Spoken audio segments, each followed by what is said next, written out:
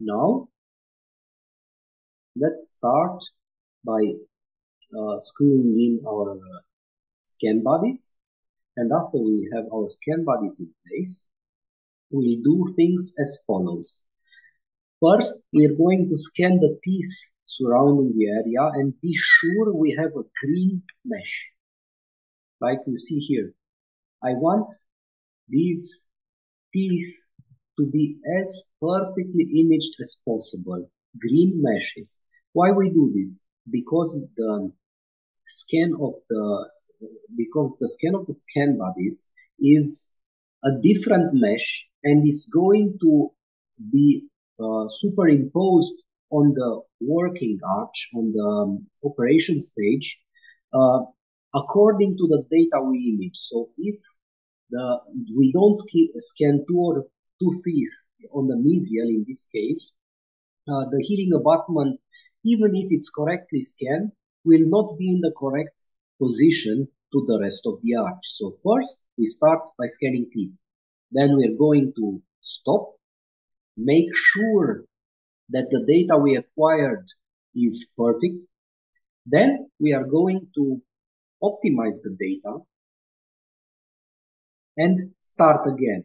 What I want you to see here is that we use the HD function for imaging this part, for imaging the scan bodies, because they have the flat parts and angles that are much more correct imaged by the HD function that gathers many more points than the SD function. Also, I like turning the focal distance to the max so that I can get as much information as possible in this stage and as far away as possible. Now, I'm going to start and image the scan bodies after I optimized the image that I did before. What I want you to see here, I am trying to image the scan bodies, never losing contact with the mesial teeth.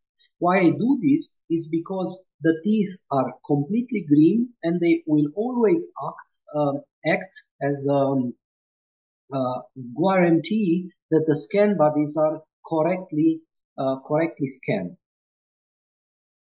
Also, I try to angle the tip of the scanner to the distal, going from these mesial teeth, and I'm, as you can see on the lower right, in the scanning video, I always have part of my teeth inside the scannable area, so that the scanner knows exactly where it is when it adds data to the scan box. I am angling the tip of the scanner from every possible angle from the mesial to the distal, keeping this mesial teeth there. And I'm adding, and this way I have both distal scan bodies imaged on their vestibular, mesial, and lingual sides. The distal side is not complete now, and to do this, I am going to go back in contact with the mesial teeth, and I'm gonna angle the scan tip at a degree of at an angle of 45 degrees or even more, and go to the distal by keeping contact with the mesial tooth, and in this way the scanner always sees the teeth, but also starts seeing the distal part of the scan box. You'll see this now. We already have the distal part of our first scan body, and now we're going to start and add some data to the second one. I am trying to keep contact with the teeth. This is not always possible, but it's the best way to do it. And when imaging the second scan body, I always try to have some information from the first one so that it can be a better scan.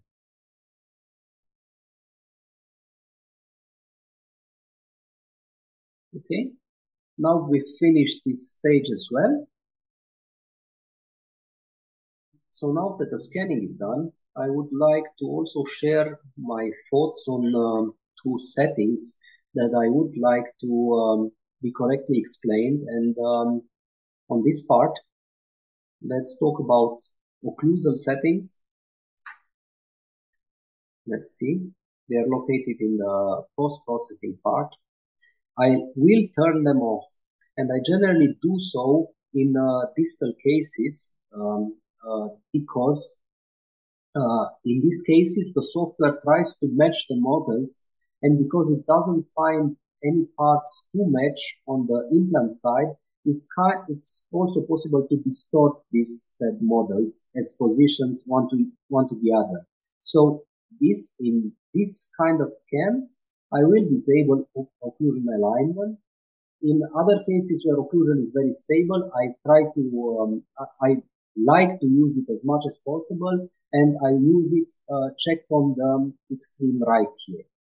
Also, if you like feeling holes, my advice to you would be to never use neighboring colors to fill holes, because if you do so, and the software approximates filling a hole, this is what it does. It's just an approximation of the surface that is missing. The technician will never know if you actually scan that area and that area is correct, or the software did it. So if you uncheck use neighboring colors, the technician will see that the closed holes are grayed out. So that information is not actually done by you, but by the software.